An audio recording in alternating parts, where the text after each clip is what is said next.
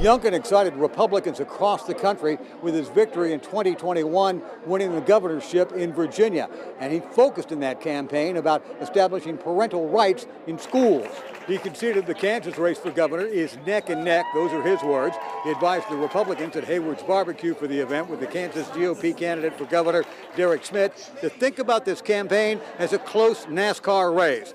And he added they might have to scrape some paint, in his words, and do hard work to win. We've got to make sure that while so many more parents and families are engaged and focused on what and how their kids are being taught, we embrace that moment, don't criticize it, and make sure parents always have a seat at the table. They are, after all, the parents of the children we're talking about. That spirit of Kansas can go away like that. I saw it live and up front in my home state of Virginia. See, the spirit of Virginia was under assault. Virginia Governor Youngkin is the second nationally known Republican governor to come in for the Schmidt campaign. Last Sunday, it was Florida Governor Ron DeSantis. Michael Mahoney, KMBC 9 News.